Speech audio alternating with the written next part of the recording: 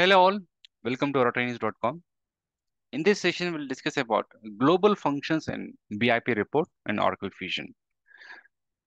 When we create any data model, generally we have a grouping called global level functions.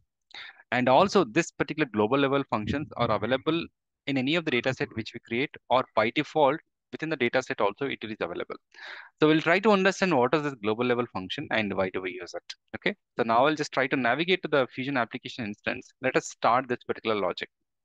I have a data model in which I have two queries.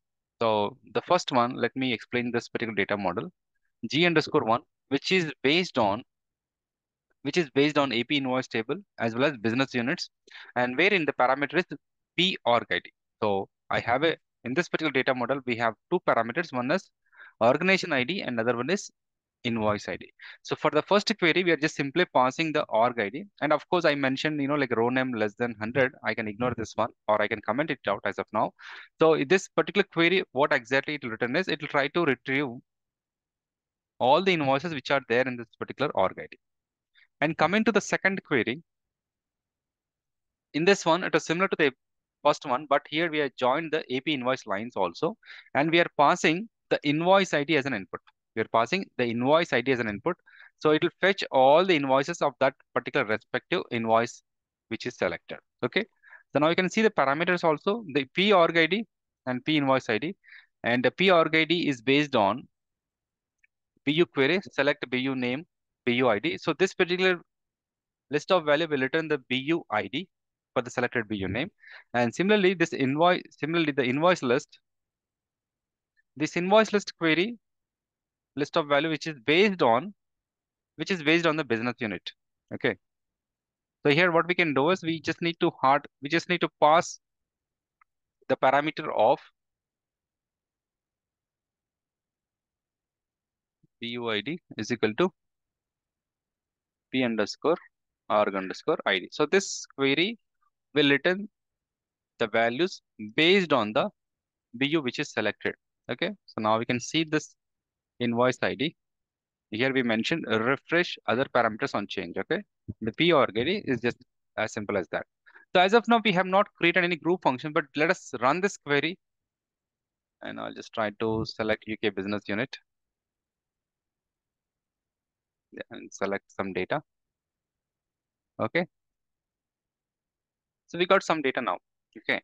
So this is the first part is displaying the invoice data and second part is displaying the invoice line data. Now let us understand the group functions. Okay. So now let us understand this particular component called global level functions, which are available at the total report level. And now what we can do is, here, if you observe, there are two ways of creating a group level function or global level function. You can click on this gear icon, click on add element by expression. Add element by expression. So in the add element by expression, what we can do is, here, if you click on this particular function, it shows a lot number of functions which are available. So, here we have, as a developer, we have to manually type in, select the expression, and we have to write it. The other easiest way what we can do is, let us say we want to find out the total number of invoices which are available in a selected org. What I can do is, I'll just simply drag and drop this invoice ID on this particular aggregate function component. So once you drag and drop here, you can observe here, like if the position is not correct, it shows the red color no symbol. But let us say if the positioning is correct, it simply accepts that and converts that into some like a CS, and like nothing but a summary column, some column summary or summary column with some name here. But what is the functionality to apply? What you have to do is you just click on this gear icon, take it out the properties. By default, it may apply some particular function based on what you selected. So now here it's selected count. Let us say if you want to have a count as a function to be applied, just use count. Or let us say if you want to have a different function, you change it accordingly. Now in our case, we just want to have a count. So let us go ahead with that. I'll say invoice, or I'll say in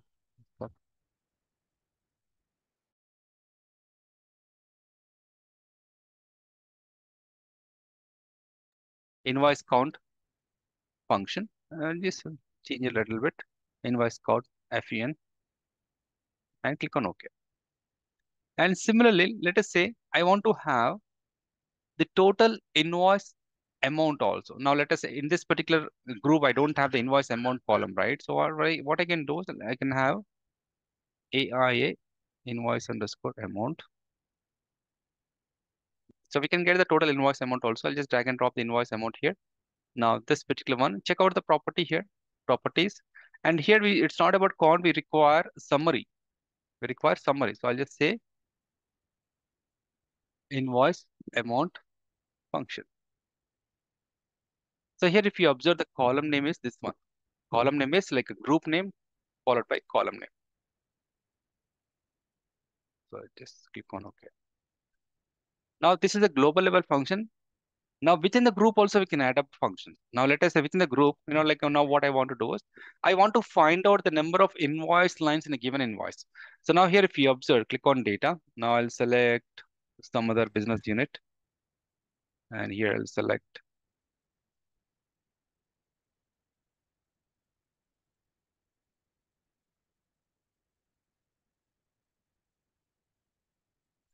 click on structure again. Yeah, so these are applied here. Click on data, save it once. Let's select some invoice. So we are not able to see them, right? We are not able to see the global functions.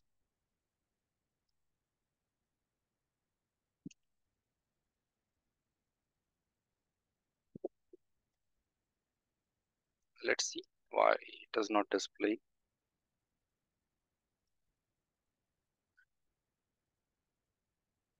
Yeah.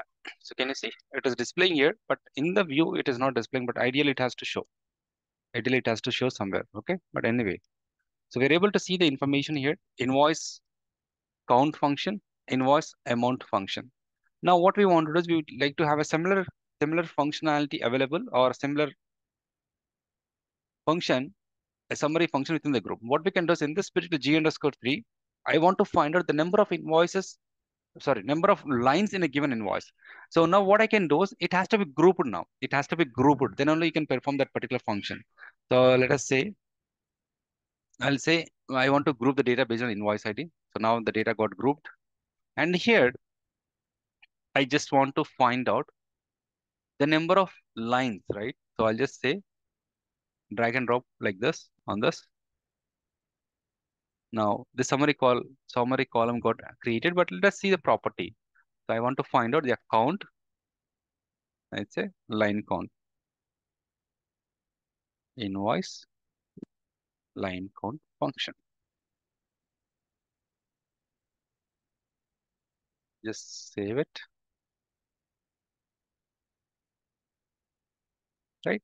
So now we can see here, we got 5 lines, right? Maybe just expand this one, see what is the exact correct count. So in this one, yeah, in this invoice, we just have only 5 lines. Or similarly, let us select another invoice, so which has only 4 lines. Now, let us see how we can use this particular information in the report. As of now, in the data model, yeah, we are able to do it.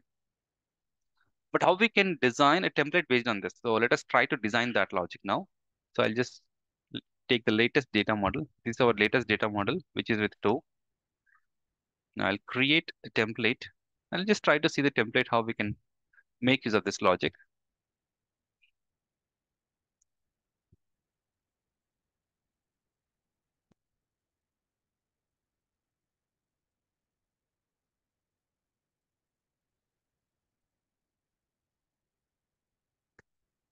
Okay. Now click on BI Publisher, load the data. Now, so here if you observe, we don't want to display all the invoice data. This particular first level data we don't require, but we just want to display this information as well as the 3 grouping informations. Okay. So now this particular data we want to display nothing but G data I want to display. So I'll just click on table wizard and click on next. And G data is available in G3. So I'll just select next, select all the information, invoice ID, org ID, line number, and all this. Finish. Now we have some set of, like the summary information, right?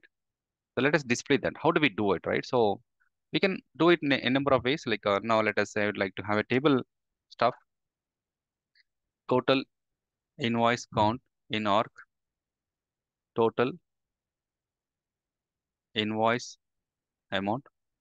And we can have a parameters also, right? Let us say if you want to have a parameter to be displayed, we can just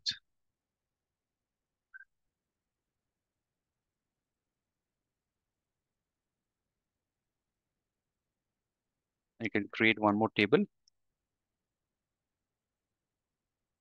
Let's say org. As of now, the parameters will display org ID and invoice ID. But later on, if you at all, if you want to display org name, invoice number, that then we have to add up some other logic. So for now, I'll just ignore that logic. So here I'll select org ID, and here I'll select invoice ID.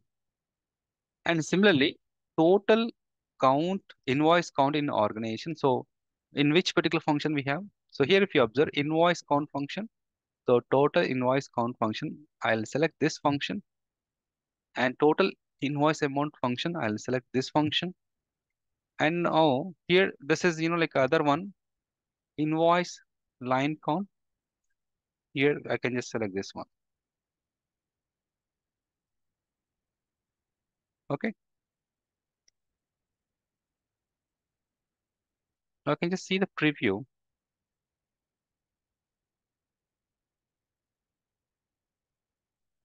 So this is how it will display.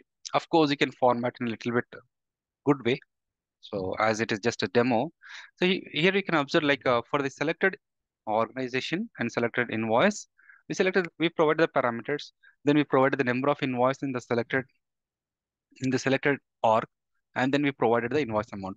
Now what we can do is, as of now, whatever the count which it was providing, it is not actually correct, because this is getting displayed based on the sample data which we have provided. Now we'll try to finish it off. Like what we do is we'll try to create the template, and we'll try to upload it, and we can get the actual invoice count in the Fusion application instance. So now I'll just click on catalog, click on create a report,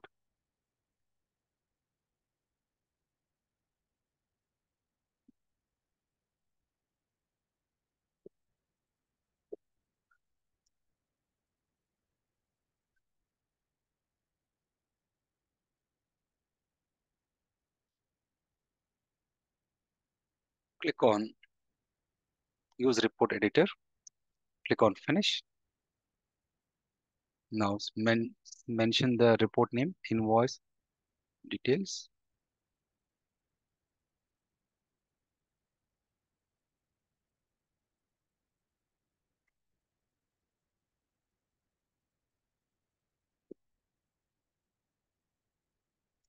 Upload the template.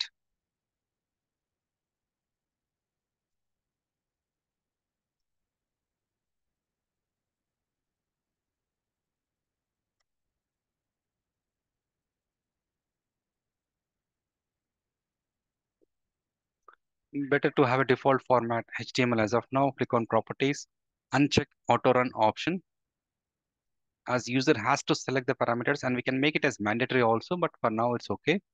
And now let's try to run the report and see what exactly it will display. Okay. So now US is one, or UK, will select UK, or maybe let us say US data, and click on search. Let's say any invoice number, click on apply, and the invoice line count, it shows 5, which is not correct. And invoice count in this organization, it's okay. Yeah, the probably it is the mistake could be in the invoice, like here the grouping one. So here the template seems there is some mistake here, right? So it should be based on the top level grouping. So now what I'll just cut it, and here what I'll do is table wizard. So this is actually, this is a parent data, and this one we have invoice ID, and finish it off. Now what we have to do is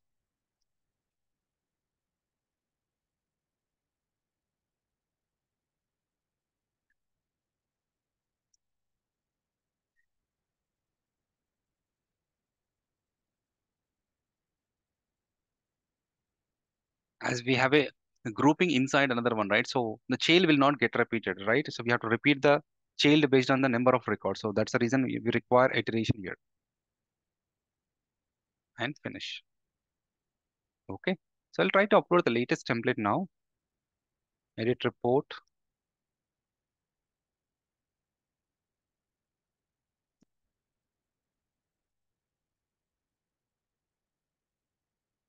Yeah, the other way you can do it. Click on properties. Click on this upload icon. Choose file. Choose template. English. Okay. Save it. Click on return. Click on view report now.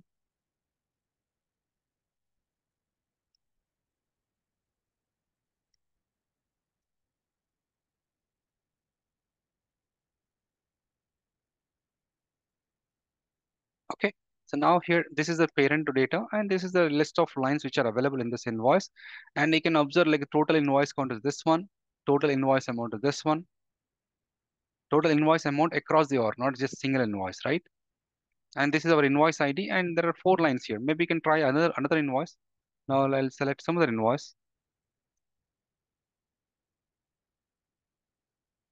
right? So we got 5 count. So this is how we can use those particular global functions in the RTF template. Of course, these functions are available within the RTF template level, but here, what are we doing is we are trying to have the summary columns within the data model level itself. So there are number of ways or number of advantages you have. Either way, you can use it. But in this one, not only this simple functions, we have a lot number of functions we can use it. Now, if we observe here, you can use this large number of functions. Okay. So yeah, so this is all about global level functions in the BRP. Thank you.